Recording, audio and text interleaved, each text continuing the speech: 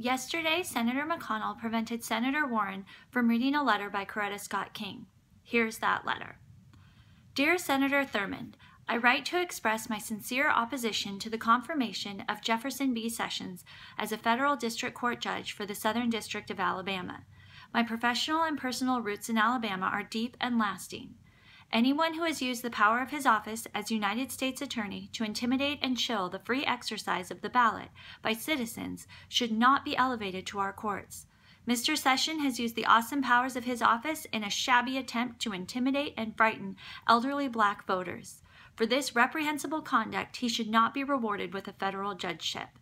I regret that a long-standing commitment prevents me from appearing in person to testify against this nominee. However, I have attached a copy of my statement opposing Mr. Sessions' confirmation, and I request that my statement, as well as this letter, be made a part of the hearing record. I do sincerely urge you to oppose the confirmation of Mr. Sessions. Sincerely, Coretta Scott King. Here's her statement. Mr. Chairman and members of the committee, thank you for allowing me this opportunity to express my strong opposition to the nomination of Jefferson Sessions for a federal district judgeship for the Southern District of Alabama.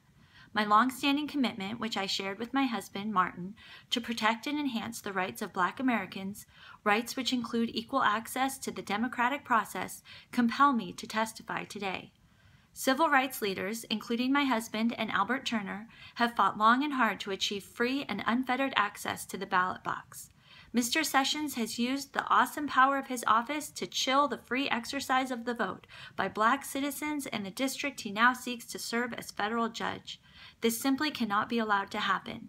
Mr. Sessions' conduct as U.S. Attorney, from his politically motivated voting fraud prosecutions to his indifference toward criminal violations of civil rights laws, indicates that he lacks the temperament, fairness, and judgment to be a federal judge. The Voting Rights Act was, and still is, vitally important to the future of democracy in the United States. I was privileged to join Martin and many others during the Selma to Montgomery March for Voting Rights in 1965.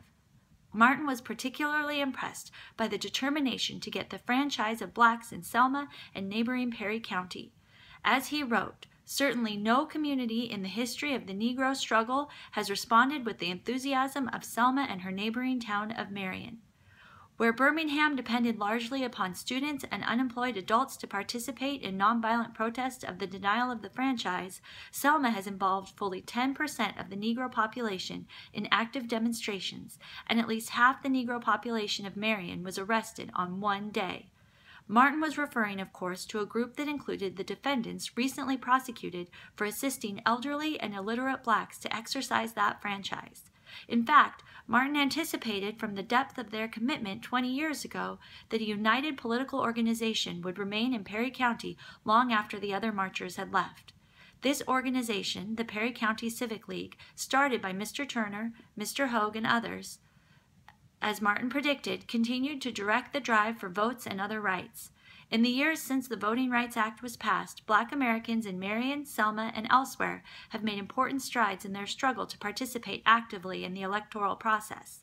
The number of blacks registered to vote in key southern states has doubled since 1965. This would not have been possible without the Voting Rights Act. However, blacks still fell far short of having equal participation in the electoral process. Particularly in the South, efforts continue to be made to deny blacks access to the polls, even where blacks constitute the majority of the voters. It has been a long, uphill struggle to keep alive the vital legislation that protects the most fundamental right to vote. A person who has exhibited so much hostility to the enforcement of those laws, and thus to the exercise of those rights by black people, should not be elevated to the federal bench. The irony of Mr. Sessions' nomination is that, if confirmed, he will be given life tenure for doing with the federal prosecution what the local sheriffs accomplished 20 years ago with clubs and cattle prods. 20 years ago, when we marched from Selma to Montgomery, the fear of voting was real, as the broken bones and bloody heads in Selma and Marion bore witness.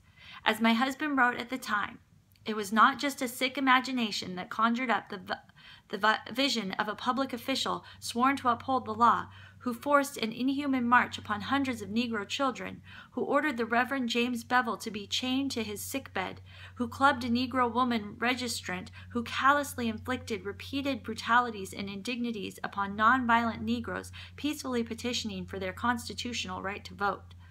Free exercise of voting rights is so fundamental to American democracy that we cannot tolerate any force of infringement of those rights. Of all the groups who have been disenfranchised in our nation's history, none has struggled longer or suffered more in the attempt to win the vote than Black citizens. No group has had access to the ballot box denied so persistently and intently. Over the past century, a broad array of schemes have been used in attempts to block the Black vote. The range of techniques developed with the purpose of repressing Black voting rights run the gamut from the straightforward application of brutality against Black citizens who tried to vote to such legalized frauds as the grandfather clause exclusions and rigged literacy tests. The action taken by Mr. Sessions in regard to the 1984 voting fraud prosecutions represent just one more technique used to intimidate Black voters and thus deny them this most precious franchise. The investigations into the absentee voting process were conducted only in the Black Belt counties, where Blacks had finally achieved political power in the local government. Whites had been using the absentee process to their advantage for years without incident. Then, when Blacks, realizing its strength, began to use it with success, criminal investigations were begun. In these investigations, Mr. Sessions, as a U.S. attorney, exhibited an eagerness to bring to trial and convict 3 leaders of the Perry County Civic League, including Albert Turner, despite evidence clearly demonstrating their innocence of any wrongdoing.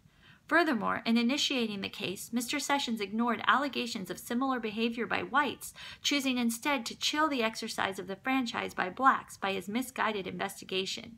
In fact, Mr. Sessions sought to punish older Black civil rights activists, advisors, and colleagues of my husband who had been key figures in the civil rights movement of the 1960s. These were persons who, realizing the potential of the absentee vote among Blacks, had learned to use the process within the bounds of legality and had taught others to do the same. The only sin they committed was being too successful in gaining votes. The scope and character of the investigations conducted by Mr. Sessions also warrant grave concerns. Witnesses were selectively chosen in accordance with favorability of their testimony to the government's case. Also, the prosecution illegally withheld from the defense critical statements made by witnesses. Witnesses who did testify were pressured and intimidated into submitting the correct testimony.